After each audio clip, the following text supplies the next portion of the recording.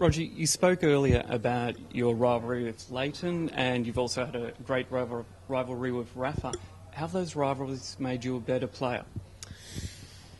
Well, I think they maybe understand and maybe have to work even harder, even though I thought I was already working extremely hard. But, you know, if you do sometimes lose against a player 3, 4, 5 times in a row, you definitely should question yourself and maybe, you know, is it just the tactics? Is it your toughness out on the court? Is it your mental strengths that some may be lacking, or is it your fitness? Maybe you're just not old enough yet, maybe you just need more time.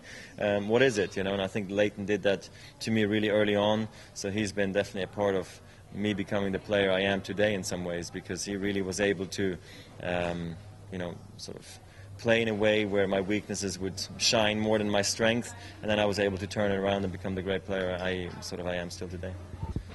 Just a lot of hard work, you know, and I just think I was a player who needed a bit more time to get ready.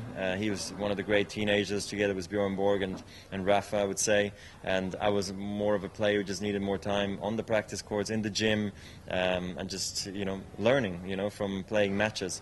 And I always knew I had great matches in me on the biggest of courts, but it was maybe just a time.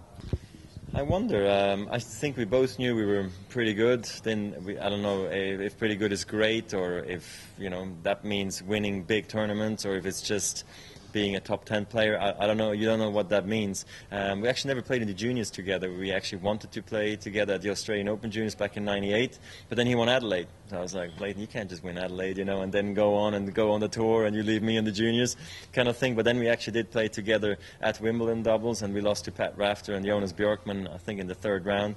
So we actually have played doubles together, which was a lot of fun, I have to say. So it's also fun to playing against each other again in Davis Cup on the big stages, like at the finals of the US Open or the finals of the Masters Cup, and you go through all those experiences. So the rivalry I've had with Lleyton has been fantastic, and I'm really looking forward to playing him again.